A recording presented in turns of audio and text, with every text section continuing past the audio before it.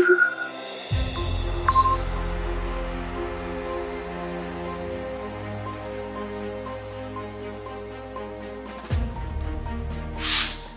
today virtual panel is part of the sixth edition of MEDS Dialogues, the global hub for high-level interaction on the broader Mediterranean, organized by ISPI, together with the Italian Ministry of Foreign Affairs and International Cooperation, usually on live, on flesh and blood, but not now, as you can imagine. 26 years after the Wadi Arava agreement with Jordan, a peace treaty between Israel and other Arab countries in a region plagued by conflict and instability, is a big event per se. But if we look carefully into the wording and the meaning of the Abraham agreement, a lot of compelling issues arise. No doubt the treaty is a watershed in the Gulf-Israeli relation. Out of the open at last, trade, technology, finance, and possibly military relation will flourish. But how real is the potential of a new balance of power in the region? What is the strategic relevance of the Abraham Accords? And if it has, how Israel, for instance, will balance its aspiration to annex part of the West Bank or to avoid an independent Palestinian state with the need to contain Iran?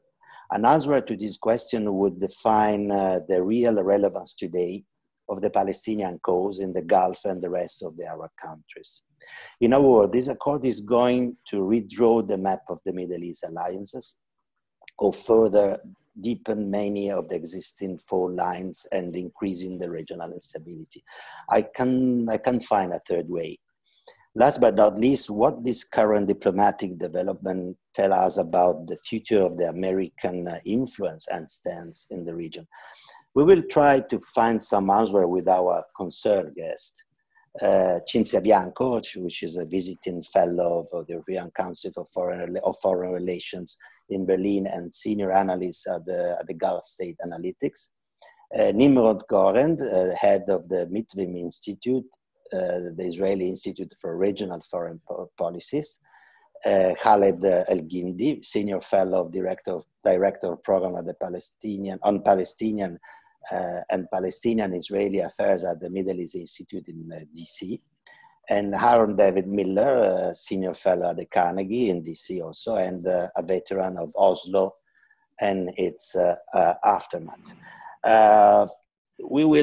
I will give you 5 minutes each answering my question.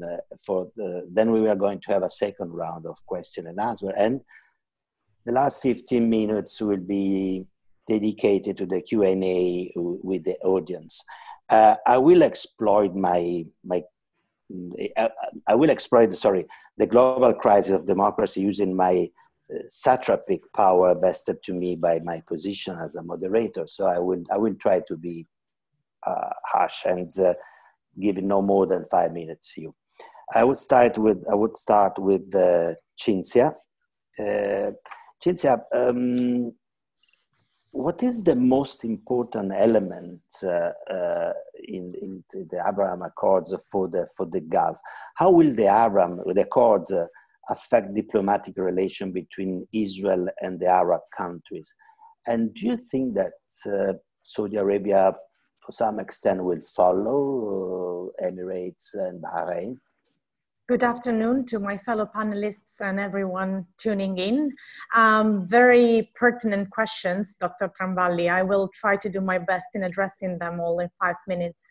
I think that the first step, the first sort of thing that we should agree on is what to call these agreements, because effectively, although for convenience we call them peace agreements, they are not, because there weren't any wars between Israel and the UAE or Israel and Bahrain. They are more precisely our agreement to normalize the relations between those countries, to establish diplomatic relations in the open between those countries. And I emphasize in the open because there was a lot of informal, and there were many informal contacts over the decades, in particular between Bahrain and Israel and the United Arab Emirates and Israel. And those intensified I would say after 2015, when it appeared clear that Israel and the UAE and Saudi Arabia had very similar threat perceptions vis-a-vis Iran, and those threat perceptions were heightened, unfortunately, by a difficult reception of the nuclear deal with Iran, alias the JCPOA. So this already puts us, I think, in the right context to highlight which ones are the most important defining features from the point of view of the UAE and Bahrain on these normalization deals.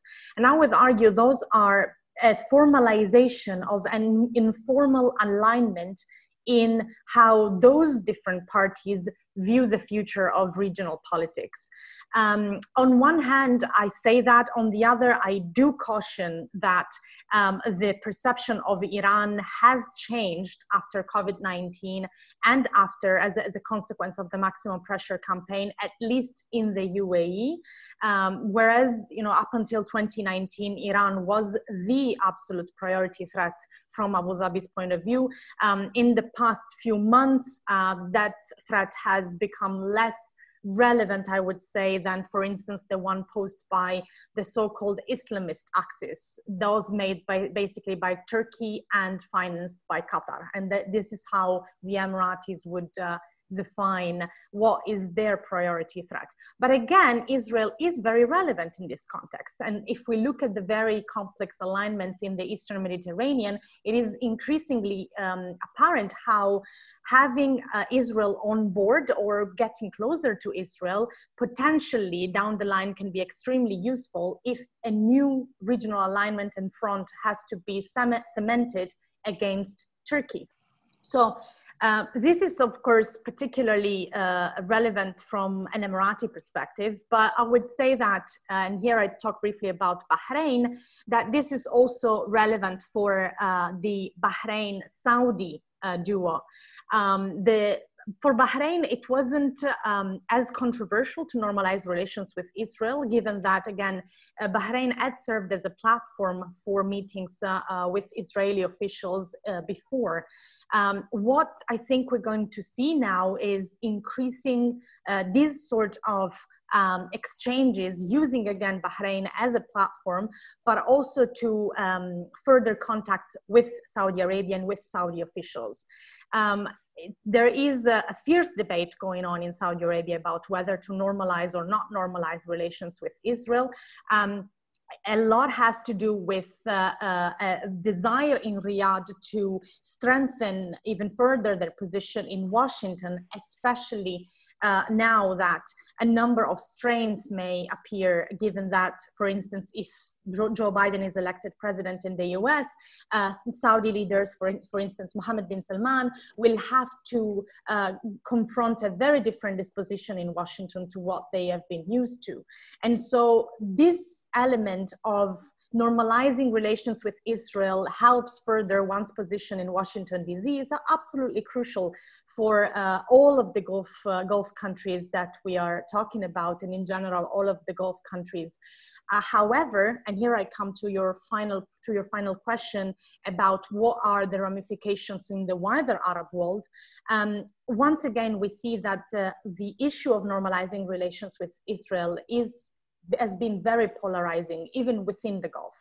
We have players like Kuwait and Qatar who absolutely don't think that it would be useful for them or wise to normalize relations with Israel. We have a player like Oman that has, within its own decision-making circles, of course, a desire to pursue very quiet, unconfrontational relations with all different regional players, but this includes Iran, and therefore there are key concerns in Muscat whether the normalization of relations with Israel would create strains in their relations with Iran, which they would like to make it, to maintain it as a working relations. And this polarization that we see in the Gulf is largely reflected in the wider region. Therefore, we can expect powers and players that are closer to the UAE and Saudi to consider normalizing relations with Israel, but players that are instead closer to Kuwait, and in particular Qatar and Turkey, to be especially reluctant about it. Thank you. Thank you, Cinzia. It's a sort of Libyan pictures also for this agreement. Nimrod Goren, how important is for Israel the regional and geopolitical implications of this accord? Yeah, so good being here with you. Thank you for the invitation. It's definitely a major regional step in Israel's foreign policy approach. You know, many tend to see these agreements as kind of a symbolic move, as something that was given to Trump as a pre-election gift, or perhaps just going open with a relationship that has been happening already in the past. But in practice, what you see emerging is a different sort of relationship with an Arab country than what Israel used to have in the past. Now, there's a lot of potential in it, but there's also a pitfall of utilizing that either to increase regional tensions or to brush aside the Palestinian issue. I think so that's where we have to take this potential and try to leverage into progress also to advance peace in the region. As was said before, this is an outcome of a gradual process. Israel has been talking about relation with the Arab world for the last 5 or 6 years. Actually, Netanyahu tried to reverse the order of the Arab Peace Initiative, which was calling for a settlement with the Palestinians and Syria, by the way, first and only later, moving for normal relation with the Arab world. And Netanyahu consecutively tried to claim that the other option is also possible, that you can flip the sequence, that you can move forward first with the Arab world and maybe with the Palestinian later. And is using what happened now with Bahrain, with the UAE, as kind of winning argument for his claim. So we have to see whether other Arab countries are willing to play along, whether it's a shift that is limited only to those countries, and how you can challenge that assumption. Sorry if I interrupt you, but could this agreement be intended as a personal success of Bibi? I mean, maybe just maybe you're going. I missed the count, but you should have possibly the 5th elections in less than 2 years. Well, so first, Netanyahu has been personalizing Israel's foreign policy for the past years. You know, he's been serving as acting foreign minister 2015 to 2019.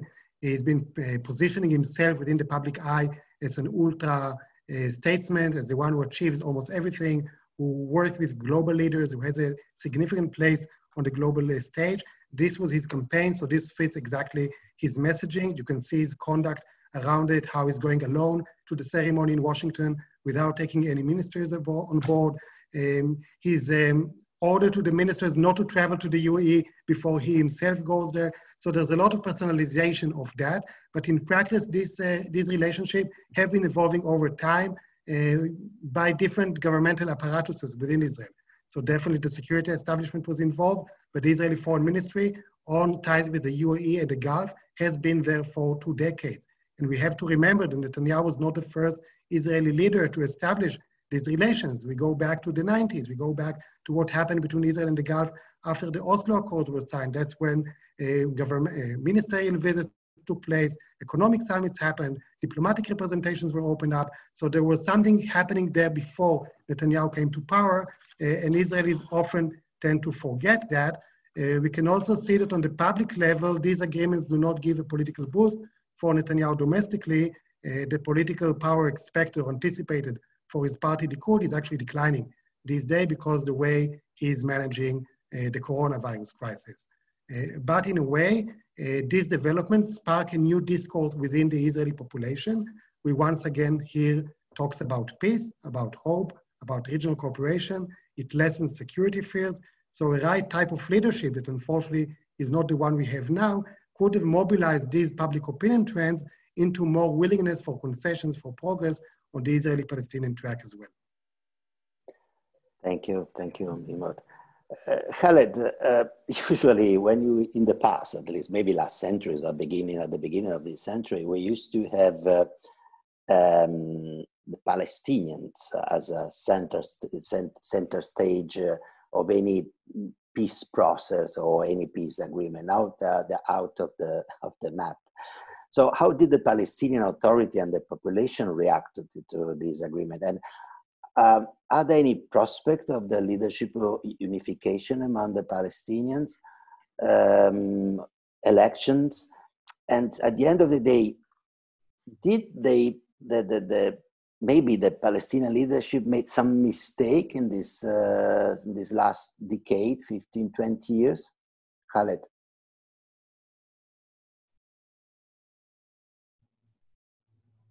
Khaled, it's for you. Yeah, thank you. Sorry, I had to unmute myself. First of all, let me say that I agree with everything that's been said so far in terms of how we frame and how we understand this, these accords. I agree very much with Cinzia that these are not peace treaties. I think there's an awful lot of spin and wishful thinking that is going on in relation to what these agreements are.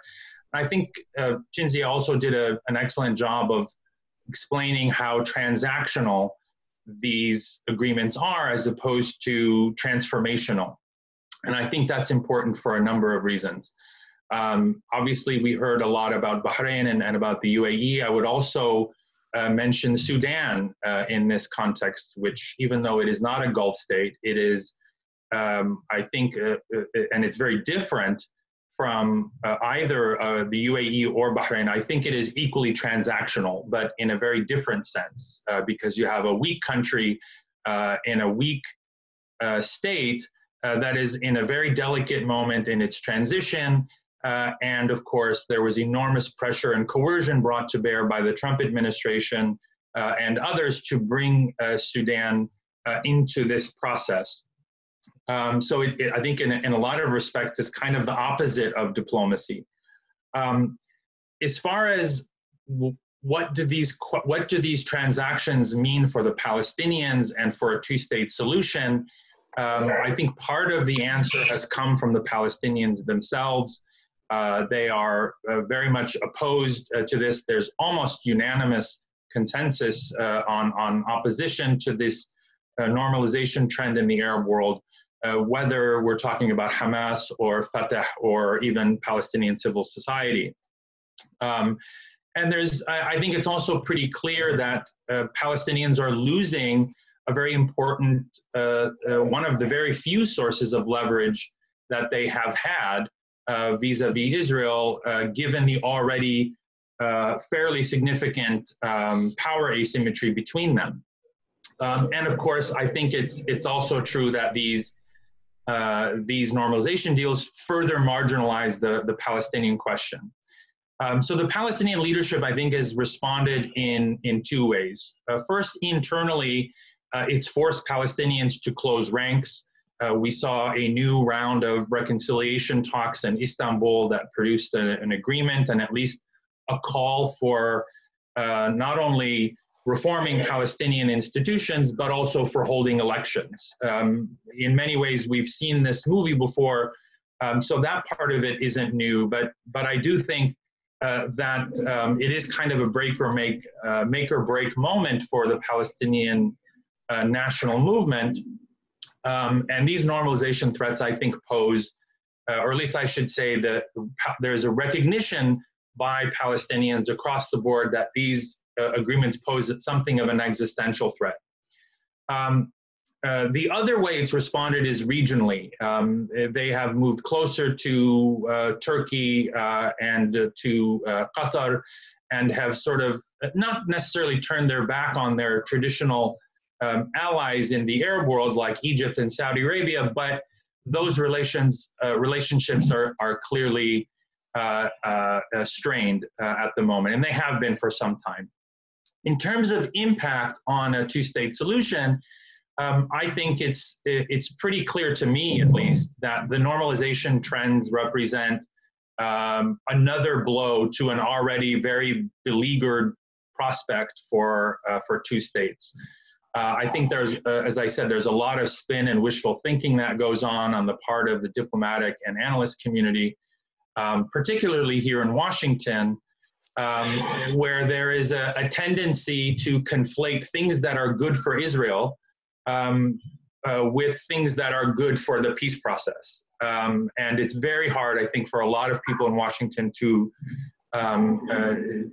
criticize something that is so clearly in Israel's benefit, but which has, I think, pretty serious, I think, negative ramifications for a two-state solution.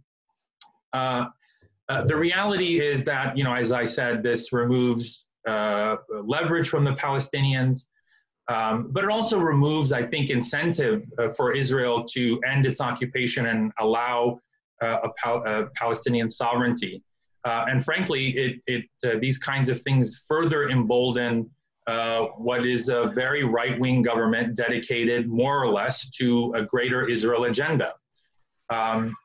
So I think it's a mistake to imagine that normalization can somehow be used to spur movement towards a peace process.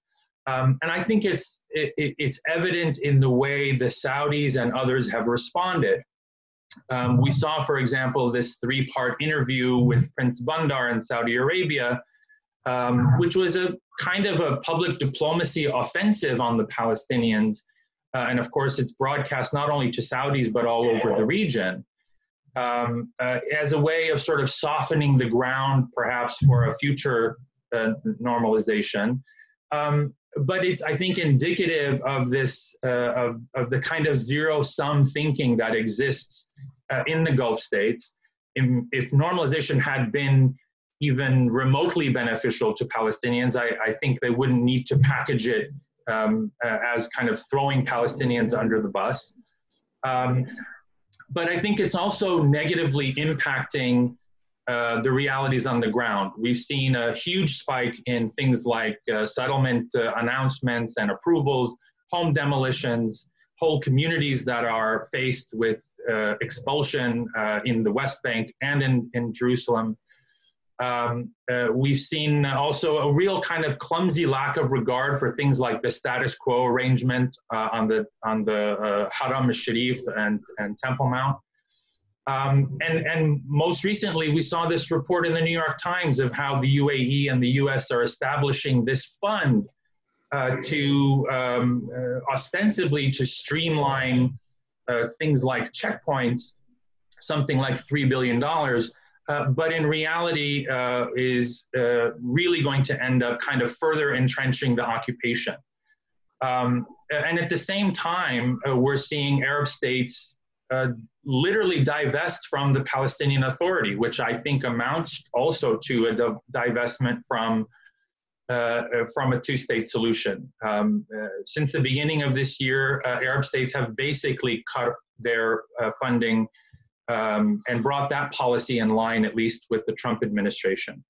So the bottom line, I would say, is that normalization, I think, is a sign that Arab states are divesting from a two-state solution in much the same way that the US and Israel have already abandoned the goal of two states. Europe is still rhetorically committed, of course, but unwilling to take any real meaningful action or impose any costs for Israel maintaining the status quo. And I think Arab states are sort of left asking themselves, why should we be the only ones to sit around waiting for this unicorn called a two-state solution? We're going to pursue our own interests, regardless of how it affects the Palestinians or the prospect of two states. Okay, thank you, Khaled. Howard Miller, should I stay or should I go? What do the Abraham Accord tell us about the American strategy in the region? First, Ugo, thanks for having me, and it's an honor to be here with Cinzia, Khaled, and Nimrod. In 2017, 2018, I had several meetings with Mr. Kushner at his request, and he made it unmistakably clear to me that they the Trump administration, wanted to invest heavily in the Arab states as key strategic partners, primarily the Saudis and the Emiratis. And that while he didn't use the expression that I'm going to use, it was quite clear where the priorities of the Trump administration lay from the beginning. it was clear to me that they were much more interested in what I would putatively call a 22-state solution rather than a two-state solution. And they went about investing strategically in this enterprise. Personally, both the president and Kushner invested in personal relationships, Jared Kushner particularly, with Mohammed bin Zayed and Mohammed bin Salman. And they created a degree, a margin of running room for the Saudis and the Emiratis that both of these authoritarian and repressive regimes were only too happy to respond to positively, particularly in the wake of the Obama administration. And it was indicative of the administration's approach that an American president, it's historic without precedent, certainly, decided to take his first foreign trip, not to Britain, Canada, Mexico, NATO, but to Saudi Arabia. And then, of course, Israel. In a symbolic effort, I think, more than symbolic, to essentially reverse what both the Gulf states and the Israelis believed was a fundamental challenge from the Obama administration. And since the Trump administration's foreign policy is governed by its subordination to the president's political interests on one hand, and his desire to be the un-Obama on the other, this was a welcome and natural, somewhat natural change for the Israelis and the Arab states.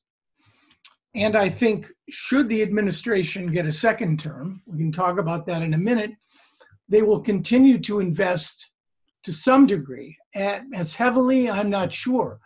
Most of the political gains and the political pressures for a second term president will be gone. There'll be no need to please and cater to the evangelicals, and probably not even conservative Republicans, who will find themselves once again empowered by an American president who's very popular with a sufficient number of Americans to get reelected. Should Biden win, right now that looks a tad more likely. Should Biden win without a serious process of contestation, in which weeks from November 3rd, we still do not know who the president of the United States is. But should Biden win cleanly and decisively, I would think that he too, preoccupied with domestic political realities, will also want to invest in an ongoing process. I mean, and Khalid, I think, summed it up. Who in Washington could object to a process of normalization between Israel and key Arab states, which has fundamentally reshaped the paradigm, or appears to, the way this administration approaches Middle East peacemaking? So I think that regardless of who wins, they're going to be left with a very changed environment. An Arab world that is in varying degrees of dysfunction: Libya, Syria, Lebanon, Yemen, to some degree Iraq. An opening for the Gulf states, particularly the Saudis and the Emiratis, to some degree occupy that space. And finally, a continuation of a trend that's been in train now for some time, and that is the emergence of the three most functional and powerful states in the Middle East, the three non-Arabs: Israel, Turkey, and Iran, all politically stable, all with tremendous economic potential. One a member of NATO, however fraught that situation is becoming. One America's closest ally in the Middle East, and a third, at the moment at least, at fundamental odds with the United States. Three non-Arabs, I think, hold tremendous capacity to shape this region in ways that are both positive and negative. One final point on the Abraham Accords, and I agree with, I think, all of my fellow panelists. This is a transaction. It's a transaction driven by a narrow coincidence of interest between the Emiratis, the Israelis, and the Trump administration. Whether or not it becomes transformative and has a significant and strategic impact on the region is going to depend not on the headlines of these signings, but on the trend lines going forward. Who else signs up? What is going to happen to the issue of a two-state solution and the problem of Palestine? And what about changes in leadership within Israel?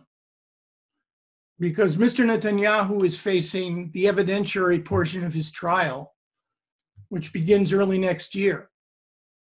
And there are some who argue that he would like to put together a narrow right-wing government in order to fundamentally escape the judicial noose.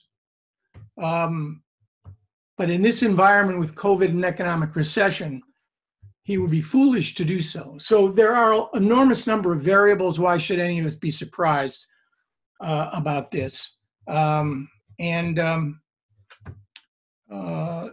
It's going to be a fascinating 3 months here in Washington, and I suspect a very interesting next year in the region. Sure. Thank you very much. Let me come back to Cinzia. You already explained to us what the reception, what has been and is going to be the receptions of the agreement among the rest of the Gulf countries. But let's suppose, what if Netanyahu will decide to annex part of the West Bank or to open some new settlement there? Would this accord survive? I mean, we already saw last week that the Israeli government decided to enlarge some settlement to build up new houses. But sorry, maybe I was not very careful, but I missed some reaction from the Gulf. Yeah, Cinzia. that's a very good point. So let me first of all say that only the UAE has claimed that this agreement is in any ways related to the Israeli-Palestinian process, and their argument is this agreement actually postpones maybe indefinitely, and that's their point, the annexation of the West Bank. So only the Emiratis have gone as far as to state that there is some connection between the agreement and the Palestinian question. However, they've been also very blunt in saying that, however, this agreement has to do with our interest as a sovereign power and our national interest. And I mean, I second Khalid's point that the Europeans are committed to the Israeli-Palestinian process, but mostly rhetorically, and they have never followed up with some concrete actions, and that's definitely the case. However, you can definitely see how the Europeans remain interested, at least politically, very invested in the process, by the fact that these entire deals are being explored mainly from the angle of the Israeli-Palestinian conflict. And of course, this makes a lot of sense. However, this misses, I think, the bigger picture. And that's why I wanted to highlight in the first round of presentations that this is about much more than what happens to the Israeli-Palestinian process. And it is, I mean, it was long known, although never openly said, that the question was becoming less and less relevant from the Gulf point, from the perspective of many Gulf leaders. And this is the ultimate proof. However, I think we should not be distracted by the fact that, again, there is an intrinsic strategic value from an Emirati point of view that supersedes the Israeli-Palestinian question. And I'm sure then, to go back to your point, that having said this context, if annexation happens, the Emiratis would definitely protest, would definitely put up a diplomatic confrontation or have strong statements, but they would not walk back from this agreement, because it is about much more than the Palestinian question. It is about redesigning potentially the whole geopolitical boundaries of the region vis-a-vis the two main threats as they view them. One is the most important one is Turkey, backed by Qatar financially, which incidentally, are also the two powers that are closest to the current Palestinian leaderships. And therefore, this provides another rhetorical ammunition from the Emirati point of view, who, like some other countries, and for instance in Saudi, some parts of the Saudi leadership are being strongly contesting the Palestinian leaderships and saying that, in fact, they have been missing many opportunities for peace. So I think it's really helpful if we also try to zoom out and see how a bunch of side deals, for instance, in the access to the port of Haifa by DP World, or possibly the establishment of new cyber infrastructures connecting the two countries, including, for instance, underwater cables connecting, Europe to Asia, bypassing a bunch of other conflictual places in the Middle East, or possibly building a pipeline that would allow the UAE to completely bypass the Strait of Hormuz and export directly its energy to Europe. All of these things, I think, have to remain in our mind as we do confront, the really serious question of what this means for the Israeli-Palestinian peace process. Thank you. Nimrod, the same question, but from the Israeli side, basically. Are the Abraham Accords the end of any sort of greater Israel, or the annexation is still on the agenda of the present Israeli government? At least a simple majority of Israeli don't want to see the Palestinian state between the Mediterranean and Jordan River. So, but if I well understand what Cinzia said, the Emirates, they didn't make any red line that over which the accord could be at least frozen. So, but what is the point of view from the majority of the Israelis that are against the Palestinian state? And if they are forced to maintain the agreement with the Emirates, with the Gulf, they will renounce of this. What would happen also for Bibi? So first, I would differentiate between the issue of establishing a Palestinian state and the issue of annexation, because I don't think it's the same thing. Netanyahu, definitely one of his strategic goals, when you look at his decade in power, is to prevent the establishment of a Palestinian state. And he has been doing it first in practice and then in declaratory means as well. Netanyahu has been maintaining and fostering the divide between the West Bank and Gaza. And we heard before about negotiations between Fatah and Hamas that once again will probably not go very far. So Netanyahu wants this divide to be maintained because that lessens the feasibility of a two-state solution. Netanyahu tries to take the two-state solution off the international agenda. Okay, so it's not by chance that we've heard about European inaction over the last few years. It's not only about Israeli policies that drive that, also it's internal European divisions, but definitely if you look at the major international actors that have been active along the years to push forward a two-state solution, you see that they are not in the game and they are not motivated to be part of the game. So the field is in a way empty. Now, the issue of annexation came up as an election issue. Okay, Netanyahu, the previous government, was the one blocking partial annexation of Ma'ale Adumim. Now, he picked it up and utilized that and emphasized it and made it a very big thing. But as months went by, I think what he saw is first the Israeli public in general was not mobilized to support it, and consecutive public opinion polls in Israel showed there is no big enthusiasm for annexation. And if we ask it, even now, and we did it at Between, whether the public is happy or not that annexation is off the table, you have a vast majority, including Likud voters, that did not even want annexation.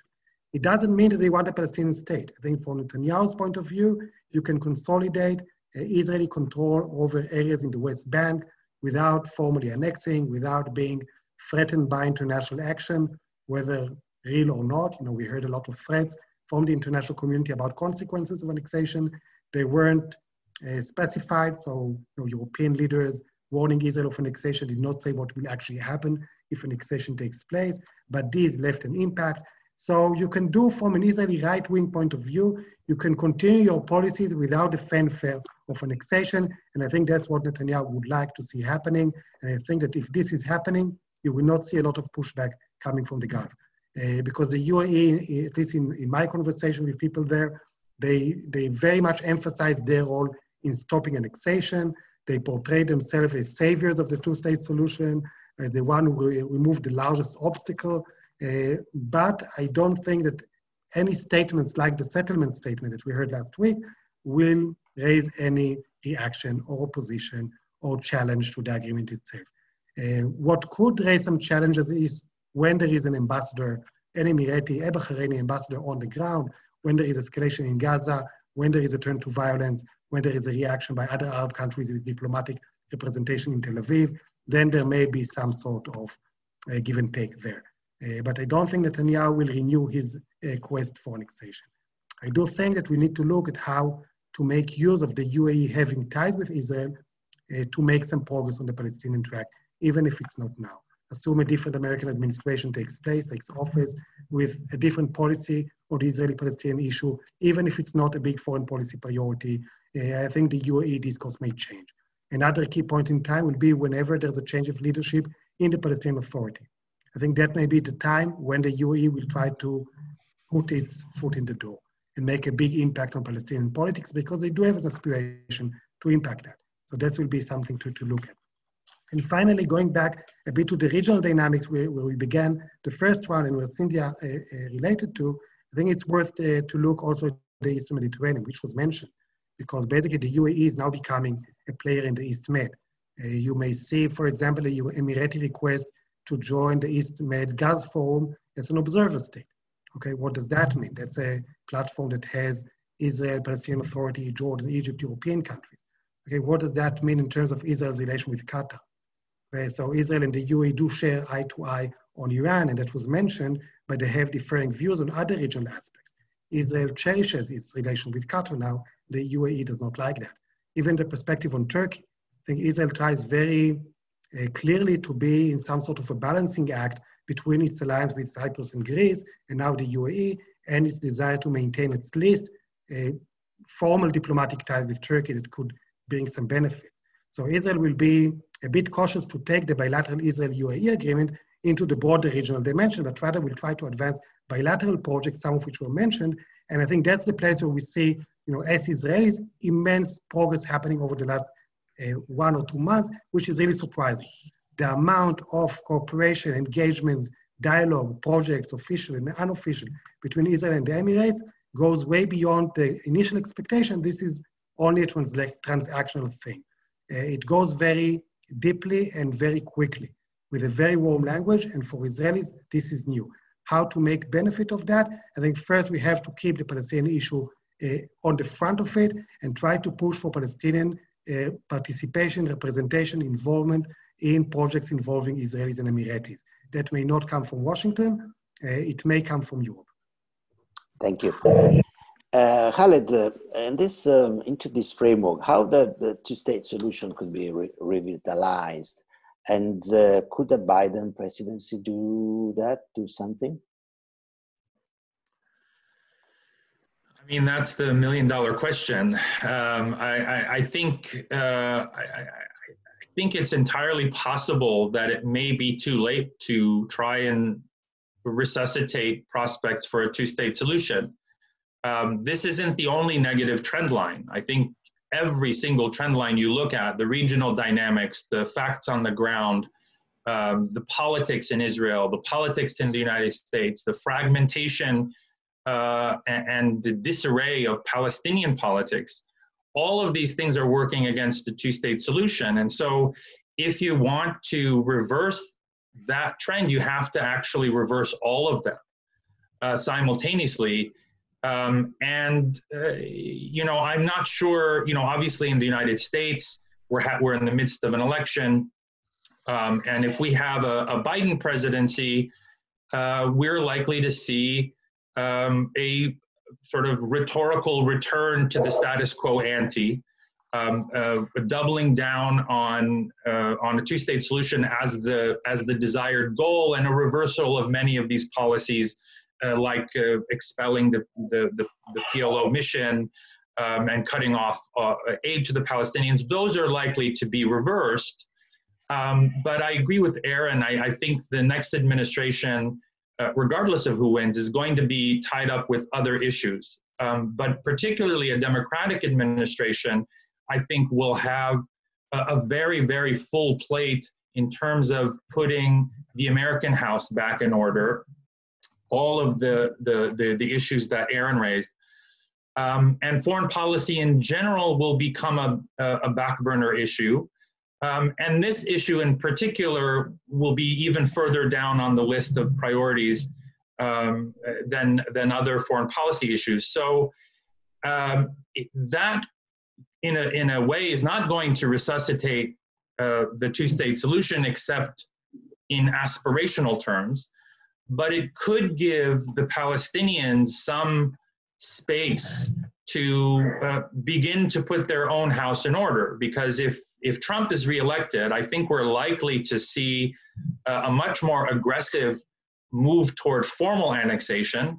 And I would, there would be very, very few consequences, I think, diplomatically for Israel to pursue that course. It will have cover from the most powerful country in the world, the United States.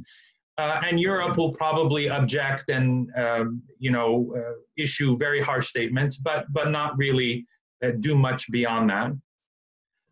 And the Palestinians, will be facing, I think, a more urgent situation on the ground, where realities on the ground, with or without formal annexation, are going to accelerate. So we're going to see more home demolitions. We're going to see more settlement construction. We're going to see new settlements being built. We're going to see a very triumphalist Greater Israel settler movement. And Netanyahu, of course, has been very good at playing that card domestically in his own, to deflect from his own other problems. So if Trump is reelected, then I think we're going to see a very rapid disintegration on the ground, and perhaps even something like the collapse of the Palestinian Authority. If Biden is elected, I think it gives at least the Palestinians some space to try to put their house in order, whether it's through elections or rebuilding some sort of national consensus, reforming and resuscitating their own institutions, because all of them are now stagnant, dealing with the issue of succession in a clear way, because it's unclear right now what happens when Abu Mazen departs the scene, who or what will fill that vacuum. So I think the most optimistic scenario is one in which a Biden administration at least gives the Palestinians space to put their house in order. Sure. Aaron, Biden or Trump, China in the Middle East is not anymore energy only, trade of energy only, it's something more, increasingly more. Do you think that China in Middle East, in the Gulf, could push United States, the American administration, any kind of American administration, to come back strongly in the region? I don't. I think that the Middle East for the Biden administration, or for any administration, is growing increasingly less important. Partly that's driven by the stunning failures in Iraq and Afghanistan. Partly it's the fact that the United States is weaning itself off of Arab hydrocarbons at some expense, considerable expense to our environment. But nonetheless, our dependence, not Europe's, China's dependence on Middle East oil, is diminishing. And finally, you have, as I pointed out earlier, the greatest challenge of domestic recovery that any American president has faced probably since the 40s, since Franklin Roosevelt, without the kind of strength at home and abroad that Roosevelt's successors were left with. So I think for all these reasons, and I agree with Khalid, the bandwidth for Biden's foreign policy will be narrow, but I believe in a counterintuitive way, in many respects, more active. Khalid referred to a rhetorical frame. And I think that's right. But I think the administration will also try to undo what Mr. Trump has done. He'll reopen the PLO mission in Washington. He's going to start a high-level dialogue with Abu Mazen. He'll do something symbolic on the ground. The embassy will stay where it is. Biden, I'm sure, voted for the 1995 Jerusalem Act more than once, but also may have acquiesced in the waivers that various administrations, Republican and Democrat, used to avoid having to be forced to implement the law, which mandated that the embassy be in Jerusalem.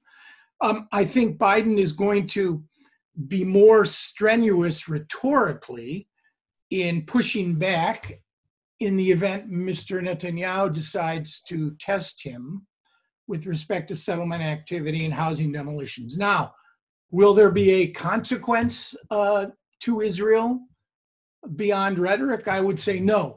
And this, I think, is a very important point. Joe Biden is not Barack Obama when it comes to Israel. Joe Biden is Bill Clinton when it comes to Israel. A man who, and I worked for Clinton, I saw his reaction to Rabin when Rabin was alive and when he died. And when Clinton says that he loved Rabin as he had loved no man, it is that sort of affection and long-term support for Israel that separates Joe Biden from Obama. And while the Trump campaign wants to paint him as a clone of Obama on Israel, pushing for a comprehensive settlement freeze, demonstrating real annoyance with Netanyahu, I don't think that Biden, by temperament or by priority, frankly, is going to have a lot of time or space to unilaterally pick a fight with the Israelis. If Netanyahu should push the envelope, it may well be that Biden, to a certain extent, will push back. But we will not involve ourselves in the region, despite the growing role on the part of China. We still have many assets and a considerable amount of influence. That will not be the driving force that gets the U.S. to re-engage. Sorry to go on. And what about the Palestinian Authority, the Palestinian leadership? I mean, in 80s, Barack Obama was the most pro-Palestinian president in Israel since maybe Johnson. But in 8 years, they were never able to exploit this opportunity. So no, they couldn't exploit it because, as Khalid and Nimrod will know, the gaps between this Israeli government and this Palestinian Authority on the core issues that would have to be addressed in order to have a serious negotiation, let alone an agreement. Forget an agreement. Forget a conflict-ending agreement, which we wrongly tried to address in July of 2000. It's been 20 years since the Camp David summit. The gaps are too large. The suspicions and mistrust are too great. The leaders are too weak. And frankly, in the case of Mr. Netanyahu, let's be very clear. We're giving him a test he'll never pass. He does not see himself, nor will he ever fashion himself to be the midwife, father, mother, deliverer of the kinds of things Palestinians would need in order to sign up to an agreement. That's not going to happen. And Israel is moving to the right. It's hard to see who among Mr. Netanyahu's circle, whether it's now Tali Bennett or Ghazi Eisenkot, would be able to bring the Israeli public along. Sure. Well, you have seen that I was not able to, using my satrapic power, to force you into the limits of 5 minutes, because you were saying such an interesting stuff. I didn't want to interrupt you too much, and this is the reason why I do apologize with the public, with the people, the audience of this meeting, not giving them the opportunity to make questions, because I believe you will agree with me that it would have been very, very unuseful to interrupt our panelists. So I do thank you very much, everybody, and I hope really to see you again in flesh and blood soon, for the health of anybody and for the health of the Middle East. Thank you very much indeed, everybody, and goodbye. Ma salam, shalom, shalom. Thank you. Thank you. Thank you. Thank you. Thank you. Thank you.